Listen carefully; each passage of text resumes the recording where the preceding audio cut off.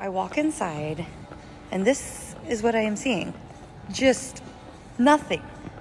Everything is empty. This fountain has no water in it. That woman, Kasha Campbell, says her favorite shopping center is now a ghost mall. It was like Twilight Zone meets like zombie apocalypse movie. Like it was the weirdest feeling. This nearly empty 1.2 million square foot mall outside downtown LA was made famous when it was featured in the film Back to the Future.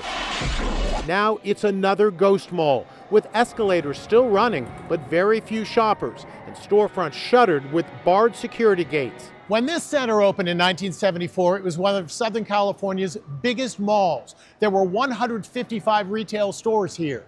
Today, there are fewer than 20. And many of those remaining stores are closing.